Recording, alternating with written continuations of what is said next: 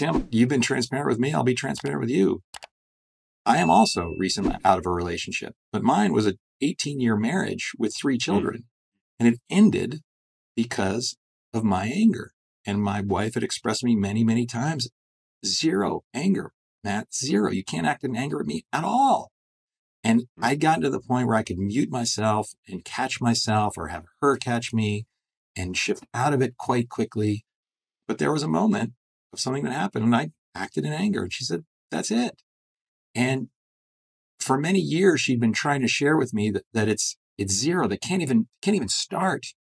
But I didn't think that was possible. I didn't think that you could not go to anger ever.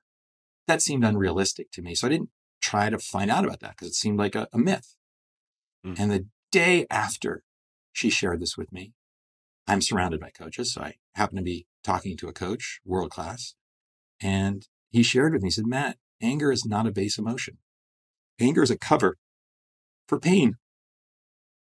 But if you allow yourself, because it's so painful that the brain doesn't want to experience it, so it takes it and shoves it outward as anger.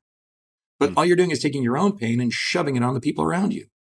So he said, I want you right now to think of what is causing you pain. What about that situation that you got angry about is causing you pain? And just share it with me. So I started to think about it and started to share, and all of a sudden words came out, and all of a sudden tears started to come out.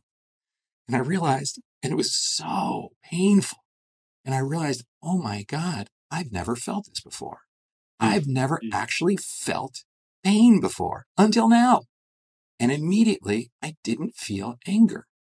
Now it sucked. I hated feeling the pain, but I stayed in it. And that was 6-7 months ago. And I have purposely not numbed myself in any way. No drugs, no alcohol, no comfort foods even. I've lost 50 pounds in the last 6 months because I'm eating so cleanly.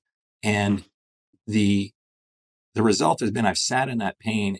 And Tim, I have not experienced anger, I don't think, in that whole time. So you want the real answer? Allow yourself to feel pain.